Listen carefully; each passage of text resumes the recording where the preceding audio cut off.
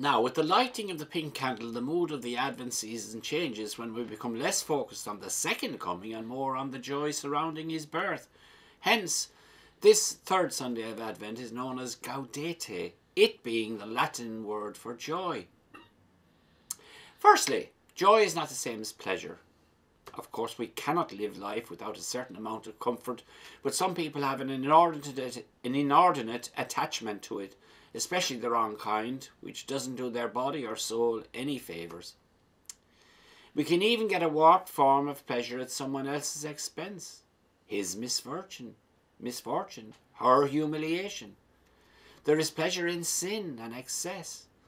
Compared to the post-war generation, self-indulgence is embedded in our culture.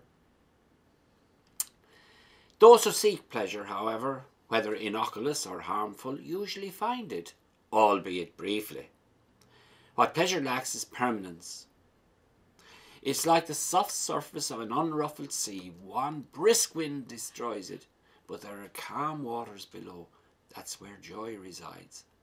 Pleasure is often the artful dodger. It can find its home in illusion and in a fantasy world somewhat removed from reality. But, like December sun and December snow, it comes and goes. But joy is different. I would also say that there is no true joy that is not the outcome of some struggle, some endurance, some contest, some cross. Jesus, before his sacred passion, prayed that his disciples would share his joy and to the full. Scripture tells us that he endured the passion, disregarding the shamefulness of it. But this didn't rob him of the inner joy of giving his life for us.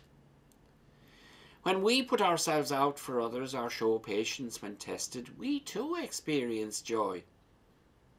Saint Teresa, for instance, made a particular point of befriending the least appealing person in her community. That is why she's a saint. A less than mature person seeks escape routes when put to the test. Karl Marx saw this as one of the dangers inherent in organised religion, disdainfully describing it as the opiate of the people. He could have a point if people falsely see religion as an escape hatch from facing up to life's problems, or if God is only there to shield us from the harsh realities of life.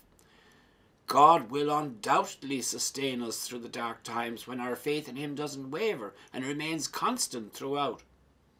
This is when we experience joy. Jesus promised his apostles that if they stuck with him when confronted with trouble, their sorrow will be turned into joy. We can be tempted even to sanitize the crib.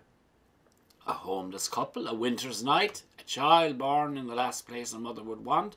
There is nothing here which resembles pleasure. The circumstances surrounding the birth of Christ are anything but congenial, but joy is the enduring characteristic of the Christmas story. On meeting her cousin Elizabeth, Mary cries out, "My soul rejoices in God my Saviour." Of course, it's the Holy Spirit who is the source of all our joy, a joy which no person, situation, or circumstance can take from us unless we allow it. May we be imbued with that same spirit of joy this Christmas and beyond. Thank you all so much for listening, and God bless you all.